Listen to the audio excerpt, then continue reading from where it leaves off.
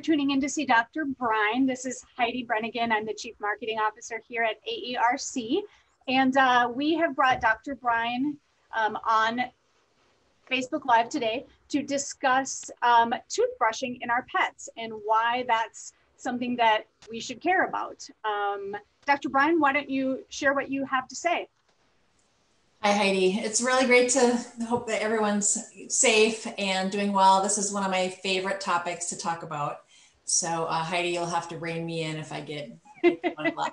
A little too enthused. I think it's one of those things that's always been important, but I think especially now, you know, we're all shut in with our fur family. And, you know, at the time you may have been able to go to the groomer and your groomer may have been brushing your dog's or cat's teeth. You know, we're with our pets and we're noticing more, but it's always been important.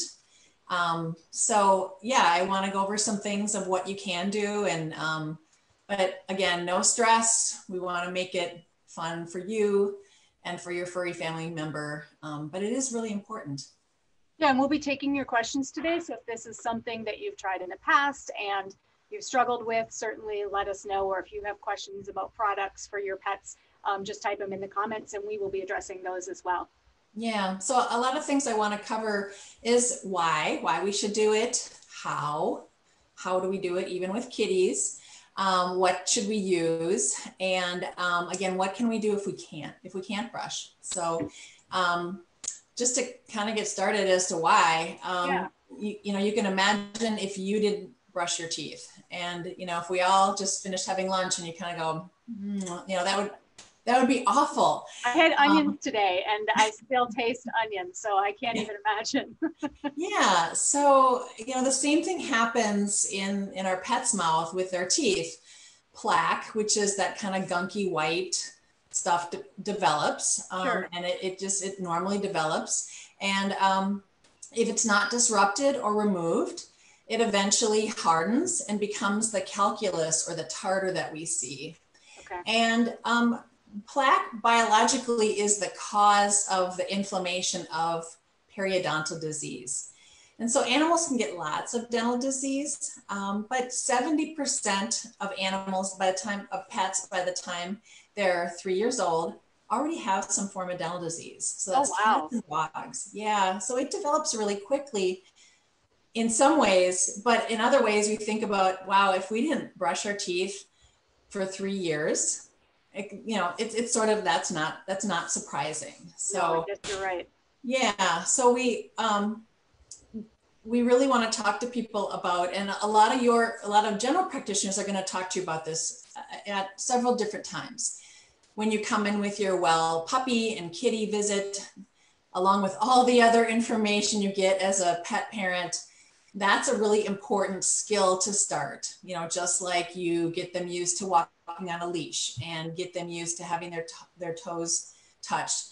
And that'd be one thing too, people viewing this video, go back to the nail trimming one, because you guys did a great job about how to make it fear-free, sustainable, how to go slow, and the same kind of things we want to do for toothbrushing too. Okay, great. Another reason is you may just have gotten your dog or cat's teeth cleaned professionally, and then so everything is starting out nice and fresh, and that's another time then to start developing brushing. And we'll talk about some of the challenges with that, especially if you haven't, you know, already established adult dog. And again, you may be noticing things, you know, odor, doggy breath is not normal. Breath, yeah. Great, yeah. So the brushing is really best. Studies show that brushing, just like with our teeth, if we think of it like a pyramid, that's kind of the top. That's really the best thing we can do. And again, that's what we do with our teeth every day. We brush our teeth every day, hopefully twice a day, right, and still go to the dentist to have examined. So it's really important to, again, disrupt that plaque so that we can remove it before it has a time to set up shop and cause disease. Okay, so we're not talking about an either or proposition here. It's not, if I brush my dog's teeth every day, we can skip those dentist visits, or if I have my dog's teeth professionally cleaned once or even twice a year, then I don't have to brush. Is that right? Right. It's not one or the other. It really is. It's both. Okay. And that's maybe one thing too is, you know, if you've had pets for your whole life, this may be, you know, the first time you've ever heard about it, or it's been a while, or maybe your veterinarian has said, oh, everything looks fine, we don't have to do anything. And so sometimes that's because, one, as a profession, this has been an area that's been ignored. Okay. And two, we aren't always very good about talking about prevention. We know what to do as doctors about treating disease, but really, we really need to prevent it. So while everything's healthy is really that's when we can prevent periodontal disease, definitely. Okay. Certain breeds, I have a Boston Terrier. You know, they have a mushy face, everything, nothing sits normally. The teeth are stacked up side by side. You know, you, Heidi, have Sally, who's this little teeny thing. Yeah. So certain breeds also have more issues. But studies also show that owners that are able to consistently do something in their pet's mouth with daily home care, they notice things way sooner, much sooner than we would on a once a year or twice a year examination in the exam room. So as far as finding things early and when they're preventable or early treatable, it makes such a big difference. And so what kind of things might somebody want to be looking for when they're in their brushing teeth? Should we start with just the steps, or should we? Well, I'm just out of curiosity, because you said they might find things. So like what kind of things? Yeah. So that's one thing, is just even you're going to notice, even if you've been established in brushing, you may notice that, oh, on this side, they seem more hesitant than the other side. Or you might notice at the beginning, you know, like, oh, there's redness, or maybe there's a little bit of blood on the toothbrush or the gauze that I'm using. Or, oh, I see a lump that I didn't notice there last week. And so, you know your fur family member best, and you'll pick it up so much sooner. Okay. But it really is being consistent, and again, doing it daily makes the difference, as compared to every once in a while looking in the mouth. Yeah. Sure. That makes sense. Okay. Thank you for clarifying that. Yeah. So to start out, again, we want to start really slowly, because whether it's a puppy or you just had your dog's teeth cleaned, this is overcoming an evolutionary thing that they're just not used to having their mouth examined. So the first step is you want to be comfortable, and come to the pet's level. If they're on your lap while you're watching TV in the evening, that's fine too. But it's not a matter of, you know, chasing after them.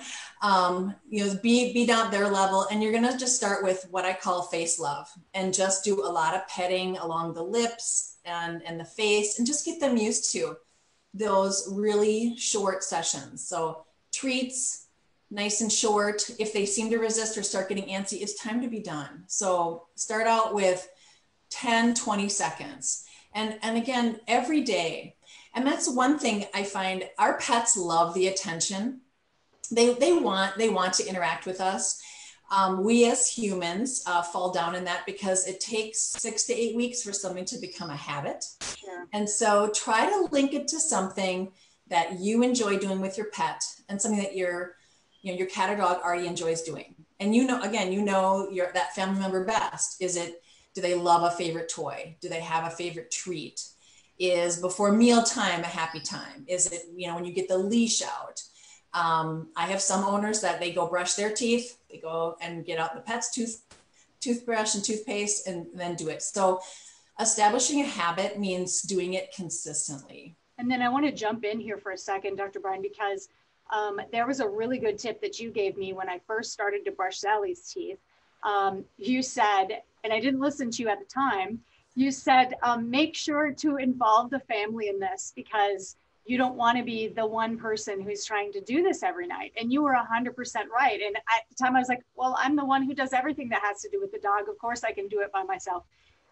Life gets in the way. And that toothbrushing for that dog is probably one of those first things to fall by the wayside when it does. And so it wasn't until I got my husband involved, and if I was busy with the kids, he would do the dog's teeth or vice versa, that it really started happening on a regular basis. So I thought that was a really good tip. That's great to hear. And especially I think now when everyone is stressed, I certainly don't want this to become the one more thing you should do. Right. Because again, we need to be forgiving of each other, but knowing that this is helpful. But I think again, if we can involve everybody, it doesn't have to be you brushing the teeth, but if it could be done consistently and just become part of their routine. Right. You know, maybe you do a few tricks or sitting commands before feeding a meal. This can be incorporated into it. Okay. And because life does happen, studies show that every other day on a healthy mouth is probably adequate in a cat or a dog. Okay, good to know. Yeah, so if you're doing it every day and miss a day, that's okay. Not the end of the world. Yeah, it's not the end of the world. The other thing too is, again, we know life happens. And so sometimes if you have not been able to consistently do things, just know that, okay, there may be more going on in your pet's mouth. But again, we're trying to, no guilt. We want everyone to feel good, especially in this time. Don't feel like you've got one more thing you have to do to add during this pandemic, definitely. Right. I'm going to jump in with a question from one of our viewers right now. This is from Rick, and Rick has been to AERC. He's a very, very active Facebook fan of ours, and he has dachshunds. That's his breed of choice. And he has a rescue one that has only one tooth. And this, his question is there a modified dental vet cleaning that he could have with mild sedation? Because apparently he was traumatized by the previous extractions, and he won't let Rick get near that tooth. Okay. Yeah, so a lot going on there. One, because of the breed, and that's something we see really commonly. Dr. Vicari and I at the clinic, we see dachshunds, by the time they're 7 or 8 years old, and especially with being a rescue situation, some of the times they don't have any healthy teeth in their mouth. So, again, if there's been no home care, as far as a modified cleaning, so if the dog is not going to let you anywhere near the mouth, there may be something else. I'm assuming this is probably a canine tooth or something like that. Actually, he did specify. It says it's a lower incisor. Oh, okay. So it is up front. That being said, any type of chew or any type of dental diet is really not going to be helpful because dogs don't chew with those teeth. Okay. They grab. When we talk about the pyramid of products, so brushing, chew toys, diets, and then the last is like maybe an oral rinse or a water additive. Okay. Could be helpful. Okay. Yeah. As far as concerning the procedure, check with your veterinarian. However, what we can see of the tooth and what we actually clean of the crown is only about 1/2 to 1/3 of the tooth. So unfortunately, I wish, I hope someday we have the technology that we can scan a dental x-ray and we can do it while they're awake. Unfortunately, we just can't do it while they're awake because we have these nice fast sensors, but they're expensive. And again, when you're trying to come in at your pet with a sharp instrument, that's scary too. So you may want to talk to his veterinarian just to find out, because if it is one incisor, while I really hate to extract healthy teeth, sometimes it's just not worth leaving one tooth that can't be adequately cared for. And it's clearly pets are able to make do without any teeth. Is that correct? Right. They luckily, we provide everything they need. They don't have to go out and hunt their food down. Right. And it's more important to have a healthy mouth. And sometimes a healthy mouth means not having any teeth. I do have a lot of patients that I have to say certain breeds, Chihuahuas, Yorkies, Dachshunds, definitely, sometimes by age 7 or by age 10, they have a healthy mouth, but they have no teeth left. Yeah. So. Yeah. And those teeth, if they're diseased and they're in there, they're probably causing pain, I'm guessing. Right. And so that could also be another reason as to why the dog doesn't let him approach it. Okay. And that's one thing too, if you're trying to brush and you seem to like, I can't get any further, or he's not letting me go to the next step. Uh-huh. If you haven't had your dog examined under anesthesia and had dental x-rays taken, there really could be some hidden disease or pain. Dental disease is that ache that at the end of the day, when everything is settled down, all our distractions, it's that throb that keeps you up at night. And the same thing is true with our pets. They show it in different ways though. It's not, you know, if you walked into the room, Heidi, and you had a toothache, how would I know? You would tell me, or you'd maybe be holding your face. Yeah. And they'd be really crabby. Yeah, exactly. Snappy. You know, I mean, you still are hungry. You're still going to try to eat, but yeah, it's a lot of other signs of I don't feel good. Yeah. Okay. So let's get back to the brushing. So you're saying that if we have a puppy or if we have an adult dog that's just had a cleaning, this is a great time to start this. So we don't want to just go in there with the toothbrush when we don't know what's happening in there. So definitely have this checked out with your family vet, get a cleaning, start with a healthy mouth.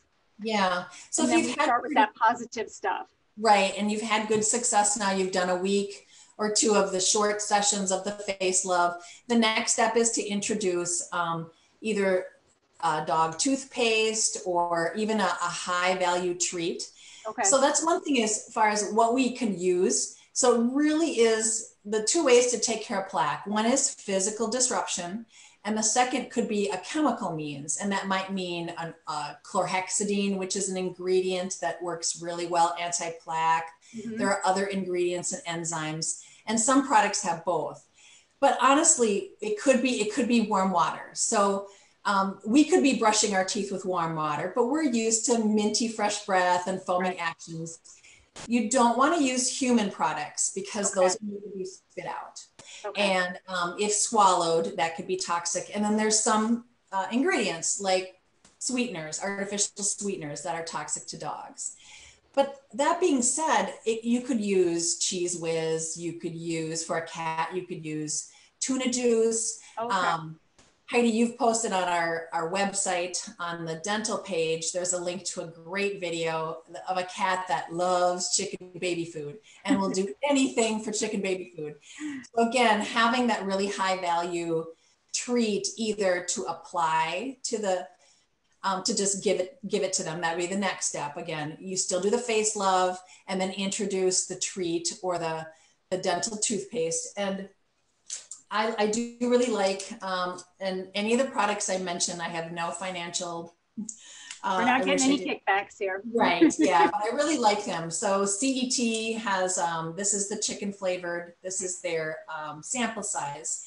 They also have a salmon, but it contains enzymes too, and they're very highly palatable. So introduce it on your finger and let them lick it. Okay. And so again, that's what you're going to do once a day for 10, 20 seconds, give a treat, lots of praise. Okay. The next step then is if you're to week 3 and you think you're ready, you can start then to introduce with what do you want to brush with? And some of this will be what your pet feels comfortable with, and some of this is what you feel comfortable with. Mm-hmm. So a soft child's toothbrush, this is a brush that we have. It's pretty big, so this would be more a Labrador. You know, that would not fit in Sally's mouth. No, yeah. But you want, if you're going to go with a toothbrush, it should be a soft brush, a child size. But that being said, too, if you feel comfortable with a piece of gauze, or your veterinarian will have like a finger brush. Some people feel more comfortable having their fingers in the mouth. Some people don't. Okay. Again, we don't want anyone to be in danger at all. And then for cats, there's a toothbrush that looks sort of like a Q-tip with the bristles coming off the front. Okay. And that works really well, or even a Q-tip. But again, something that you're able to physically disrupt that plaque. Okay. Let's see.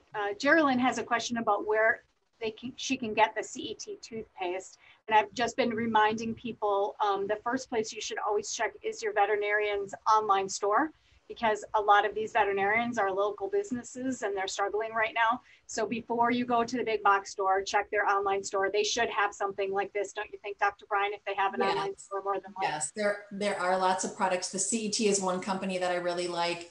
And so check with your veterinarian first.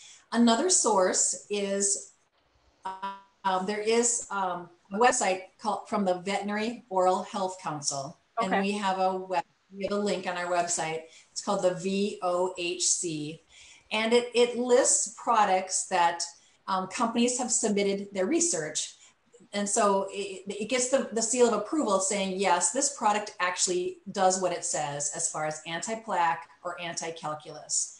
And there are chews there listed. There's oral rinse, there's toothpaste. So it's a starting place to look at because the research has already been done and checked by an independent source. Okay. That being said, there are other companies that don't have the VOHC seal yet. And when I go to conventions and I see a company, I always encourage them to have, to do that step. Okay. Again, I do like chew toys, and that's probably would be a whole nother Facebook Live we could do about chew toys. Yeah. But check with your veterinarian. But I do like the sample sizes, or get a small tube one. What if your pet doesn't like it? Because you don't want to force them to have something in their mouth that they just really despise the taste of. Sure. So we do have pet owners who are watching, and I think that's one of their biggest concerns is that cats in general may not be as food motivated as our dogs, and might be a lot more resistant to having you do this for them. So there's a resource on our website, right, about how to do this with kitties that kind of goes into a little more depth. Yeah, and one thing too, cats love to rub up against things because they have scent glands on their lips. And what they're actually doing is they're marking whatever it is they rub on. It's like, that belongs to me. And of course, we all knew that cats rule our lives. But if we can go with that, and cats do like to have their face rubbed. So again, starting with that face love that way. That being said, kitties can also get what's called tooth resorption, and that is very painful. So cats that have stopped wanting to have dry food and prefer wet food. Cats that they start eating and they drop their food, they may hiss at it.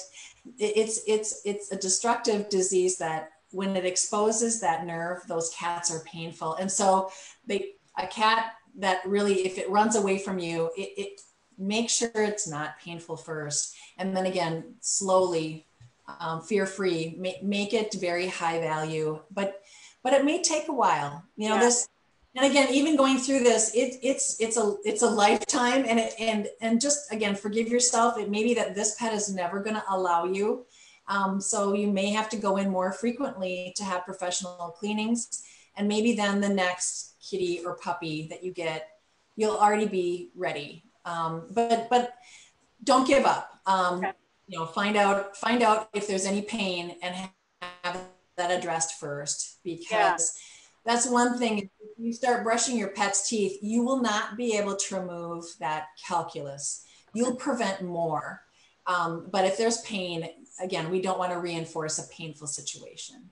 Sure. And thank you for referencing the video that Olivia and I did about toenail trimming, because I'm hearing the same thing about, we really need to go on a timeline that our pet establishes, not the one that we want to follow, because we might be in a rush to, we want those teeth to be taken care of, and now we're concerned and we want to get on this, and our pet is not on the same page. Yeah, exactly. And so again, for substituting, possibly there are some cat treats. CET has a great cat treat that cats can kind of chew on, using Kongs with the dog toothpaste, and they can chew on it is another. Again, it doesn't substitute for brushing, but it can be on those days where it's like, we're just going to try our best. Okay. Yeah. And that dives nicely into a question that somebody had. Mary wants to know, can you talk about dog dental chews, and do you recommend those? I do, and a lot of the products on the VOHC website are dog chews. So again, they chew with their side teeth, and I have a little model here. Okay. They're going to chew with their premolars and molars, not so much with the fangs or the incisors. Okay. So you have to have teeth to chew with. Right. And choose, so if it ends up being just a treat, that may be the motivating treat. However, if they're just swallowing it, there's not much chewing going on. Okay. So you need about 10 minutes of chewing for it to be valuable as far as working on brushing. Okay. It should be big enough that for a chew toy, that they wouldn't consume it. If it's a treat they get afterward, if it's a treat they have to chew a little bit, and it's meant to be consumed, that's one thing. But we've seen Rottweilers that are eating rawhides like potato chips, right? And that there's no chewing going on. They're just consuming things that they shouldn't. Okay. Okay. And then what about something like the Hills, the TD food? Is that something that you recommend? There are a couple companies, Royal Canin and Hills, both have a dental diet. Okay. And they're formulated in a really hard biscuit. So it's not just regular dry food. The way the matrix of the biscuit is when the tooth actually chews into it, it kind of swipes it off. Oh, there's nice. Also some enzymes that are added that can help capture some of the calcium from our saliva, from the dog's saliva. So it helps stop the plaque from adhering. Okay. But again, you have to have, it needs to be appropriate. You know, if your dog is on a renal diet or your cat is on any other special diet for urinary, then a dental diet isn't gonna be appropriate for cat or dog. But again, think of it like a toolbox, as part of a lot of different things we could use. And that's one thing too, that sometimes owners wonder about, how it can take a long time to develop. It may take a month. If you do these 4 steps, it can take a month to do it, or it may take a couple months. And there is another product that we use professionally. It's called Oravet, and it's a anti-plaque gel that gets applied to the pet's tooth after a cleaning. Okay. Now it has to be done professionally. And so I would inquire with your veterinarian, they just had a cleaning. I'm just going to start out with this. This is hard for me to do. It's going to take me a while. Can they apply the Oravet? It lasts for 2 weeks. And then there's a home care product that you can order that you apply once a week. And so it's a really good aid of when you're learning to do this. And again, the reason you can't just pick up the home care product, it has to bond to the product that's already been applied to your okay. cat. Yeah. Okay. But if you're going on vacation, or it's like, this is going to take me a while to get used to this. It's a good help. Okay. So yeah. What about these water additives you mentioned at the beginning? And I know that that's pretty far down that pyramid that you talked about as far as brushing. But if I have, let's say, a cat that just, the mouth is clean, it's not painful, we've established that, but the brushing is just not happening. Are there water additives that you recommend at all? There are water additives on the VOHC website. I don't use them a lot, honestly, because, again, if we think about our teeth, like we really do want to try to get physical disruption of that plaque. Mm-hmm. I also don't want the animal then to avoid either the bubbler, the fountain, or the water, because of cats are so smell is such a big thing. That being said, though, I do know owners that use it it has helped a lot. A lot of times, again, it's that we're treating active disease. So those owners, they have to brush twice a day or do an oral rinse. We see them back every 6 months or every 3 months. Okay. But at the beginning, again, if you're dealing with a healthy animal, it can't hurt, definitely. But know that they may need more professional cleanings because we're not physically disrupting it, but it certainly can help. Okay. And then Shannon says her shepherd, who I happen to know is Frosty, is really good about brushing, but Corgi, Twinkie, is really difficult. Twinkie loves the toothbrush loves the toothpaste and hates the brush. But it sounds like the brush doesn't have to be a necessary component of this. Right. Okay. So maybe it's going to be his own clean washcloth or a bit of clean rag or something on your finger. Again, if you feel comfortable, or maybe it's the toothpaste applied to a Kong that he can chew on, or another type of toy, a chew toy type thing. Okay. Yeah. All right. Yeah. And again, go slow. go with easy teeth. You're not going to brush your pets. Dogs have 42 teeth. They have a lot of teeth.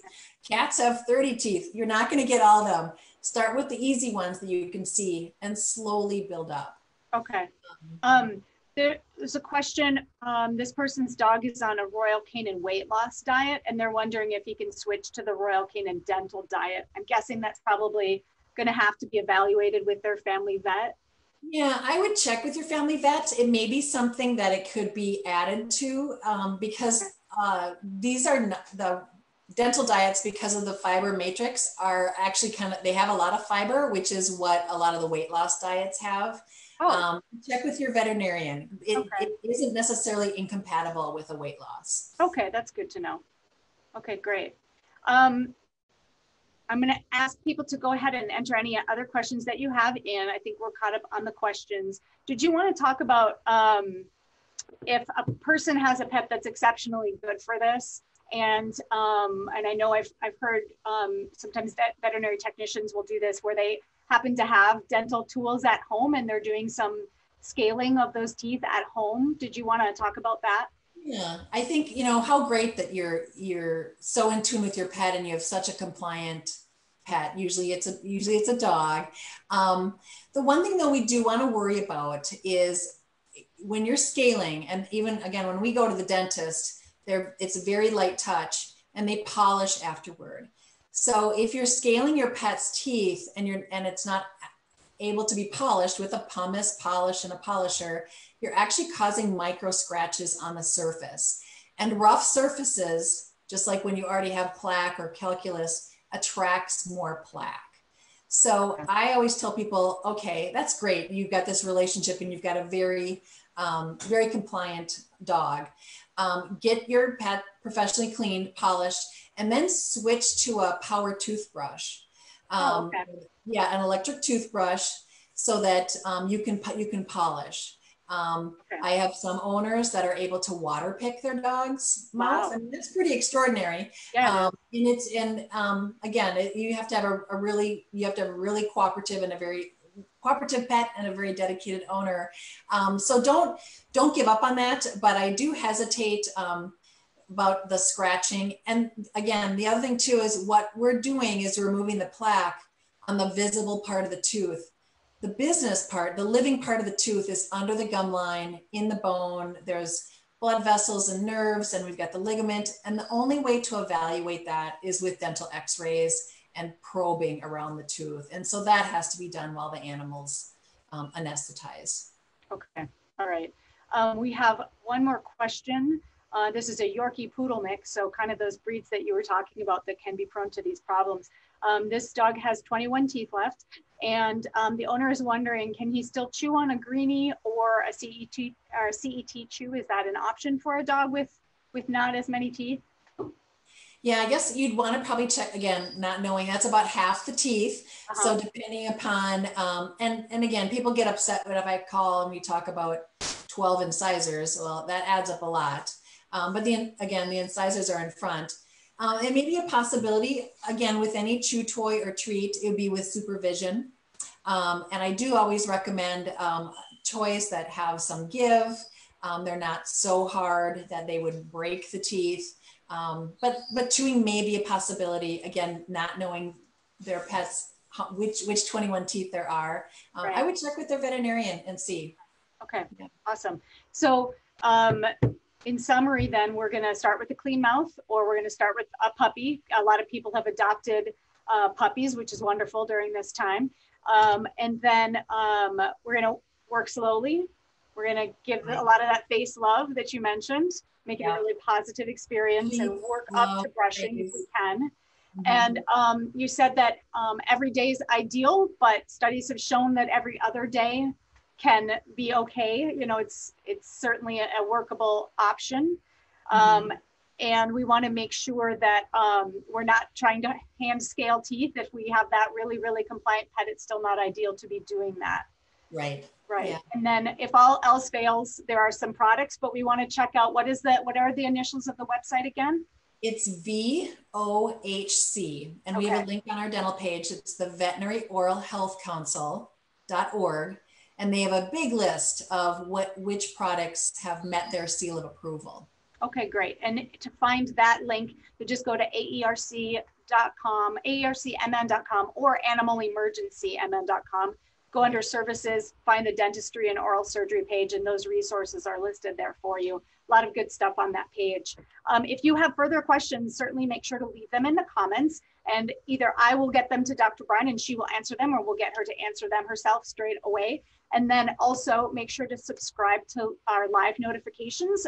We will be doing 2 more Facebook Lives we have scheduled. This coming Monday, the 18th, we're going to be talking about pet loss and grief, because that's become awfully complicated during this time of pandemics. Euthanasia is not quite as straightforward as it was.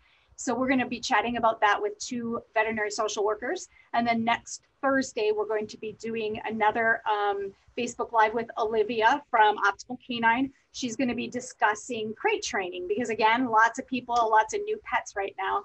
Thanks so much for joining us, Dr. Brine, today. It was wonderful speaking with you. Thanks, Heidi. This was fun. Okay, bye-bye.